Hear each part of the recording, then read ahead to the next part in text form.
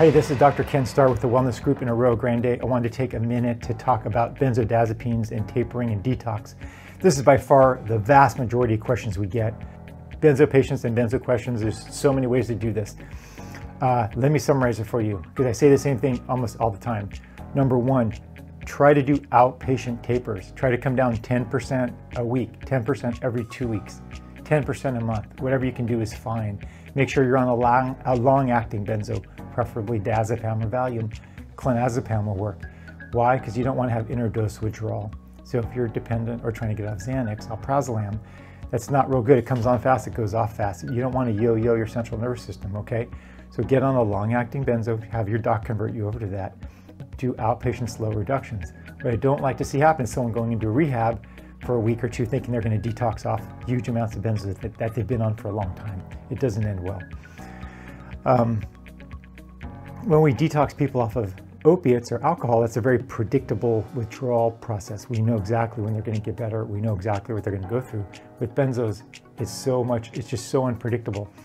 If you have experience with this, you know. Autonomic dysregulation, hot, cold, tinnitus, depersonalization, headaches, all this weird stuff that can last for months and months and months and months and months that most doctors won't even believe you if you tell them that. If you're going to use NAD, here's what I want you to know.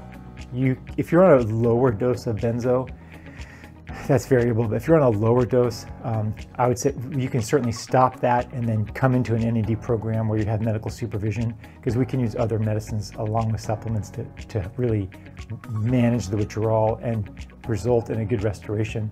If you're on very high doses of benzos, I think you could still come in and do an NAD program, but you might not stop entirely. You might just try dose reductions during the course of the infusion weeks and see how you tolerate that. And if you're tolerating it well, we continue to do sort of much bigger drops than you would do as an outpatient. Be patient with benzos. It takes a long time. There's a lot of support groups out there that can help answer questions so you're not going crazy. I would encourage you to use NAD for benzos. I think it works. I would encourage you not to go into a residential program for just benzos if you don't have to. Just because the receptors are sticky, it takes much longer to result in those changes. It's like you don't go into a 1 week treatment for diabetes. Education's more of a lifelong education with diabetes. Detoxing out benzos is just so slow, it takes so long. You have to be patient, you have to know what's going on, and there are medications and supplements that can help that be easier. Call us if you have any questions. Please email us, we're happy to try to talk to you. Please subscribe, please share this. Thank you, and that's my 2 minutes on benzodiazepines.